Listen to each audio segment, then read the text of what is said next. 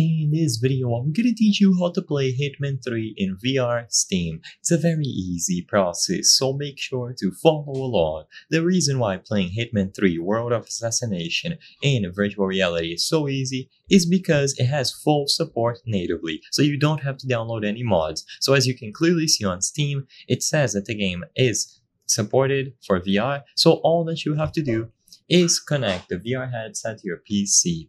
If you are using an Oculus headset, you will have to go over to the Meta website and download the Meta Quest Link application.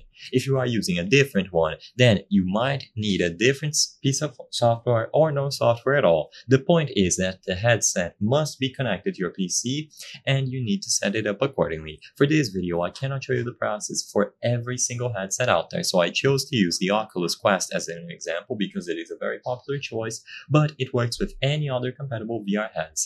Just make sure that it is plugged into your PC.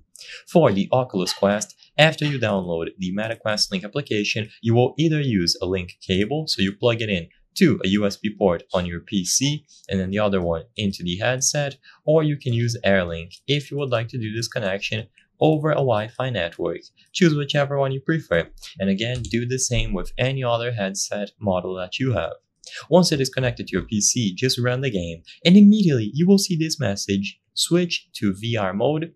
So the game will detect that you have a VR device connected and it is going to offer to switch into virtual reality mode. So if you are already inside of the game, just restart it and you will get this pop-up. If this pop-up does not appear, make sure that you are running any sort of software on the background needed for your VR headset to work, and when you open the game again, it is going to appear ready to set up virtual reality for you. I hope I was able to help you on how to play Hitman 3 in VR Steam. If this video helped you, please be sure to leave a like and subscribe for more very easy tips. Thank you for watching.